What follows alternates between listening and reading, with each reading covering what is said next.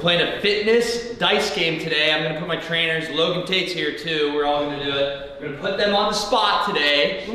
We've assigned a number to each dice, I think? Die, yeah. Die, multiple die? Yeah, all right, we're here to die.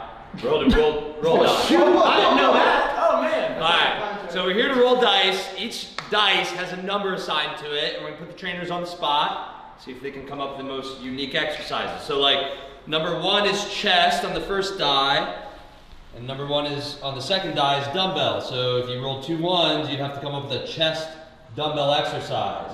Like a dumbbell chest press, that's gonna be pretty boring. So we're gonna leave it up to the people. You vote. Which trainer got it right, and what was the coolest exercise? So I'll go first. Here we go. All right.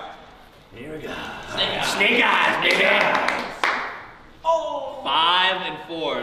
Which one's first? Abs. Oh, okay. And then with a plate. With a plate. Oh, get creative. All right. So plate and abs. This is what I'm doing. I'm doing a plank push. I like to do this with some of my clients. We've used it with kettlebells before. But we're gonna be in a plank. We're gonna stand over top of it. We're just gonna pull it across. We're trying to stay as steady as possible, using a little bit of delts too, but a lot of core here. I call them the plank push. You let me know. I think this is a pretty good one, but we'll see what the other guys got. I like that. All right, who's up next? Who wants to go 2? Are we all doing plate abs or we're No, so now you roll. You roll. All right. Let me see what I got here. All right. Let me see what I got. You get 1 shot. Daddy needs a new pair of shoes, baby. Is that 1? That'll be the dice 1. So this dice 1 is legs. Okay, and then 5. 5's a kettlebell. Kettlebell. Listen. You want unique leg kettlebell exercises. You give this to anybody on the market, you know what they're gonna do? They're gonna be like, let's do some goblet squats. But I'm a little bit more unique than that. So what we're gonna do is we're gonna train a little bit of that hip flexor. Oh, yeah. Control it on the way down. Have a nice steady base. Raise it up to about 90. This is a good variation for like a hanging knee raise, but you're gonna get a little bit more stability, a little shaky. Kettlebell legs, maybe what you talking about. You picked a heavy weight there. It's the only one my foot would fit. I got these thick Yeezys on. Alright, Jake's got big feet, everyone. Alright, big socks. Big socks. Alright, Noah's up. Closest die to you is number 1. She needs some new nails. Here we go. 2, 4. So you get legs and a plate. Legs and a plate. Legs and a plate. Oh, only a plate. Yeah, only a plate? Only a plate. That's all you get. I use multiple plates. Sure. Yeah, it's got a plate. That's it. I see the gears turning. His gears are turning. How smart is your trainer? Here we go. What's he got? All right, just because they're calibrated, they're pretty. We're gonna stack 2 to get some depth. Hold it. He did quads. We're running hammies. Hammies. Okay. Toe elevated.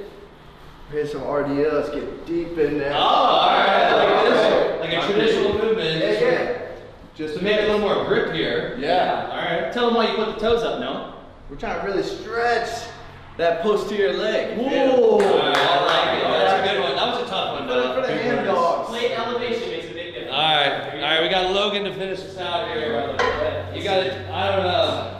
This is more of an IQ test than it is a fitness test. Let's see it. Here we go. 6 and 4.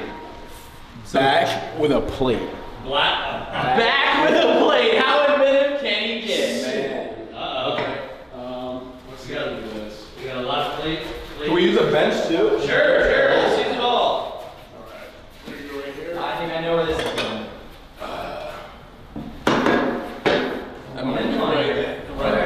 Okay. Take 2 plates here. Okay. You know, sometimes you don't have dumbbells, so you just gotta. Yeah, not everyone has dumbbells. I like it. Function just for the workout. Show that 3-finger grip. Chest supported. Alright. Shrugs. I like it. A lot of grip. And this one's good too, guys, because we're hitting back. And Logan's also working his grip here, which is very closely related to a lot of back movements, right? Oh, yeah. That's actually pretty creative. I like that one. Hey, dice game, maybe we make this thing a consistent thing. I like keeping them on their toes, and it's fun. So, thanks for tuning in. Tell us who won. We got to know who won. Who had the most creative, the coolest exercise given the circumstances. You need the glutes.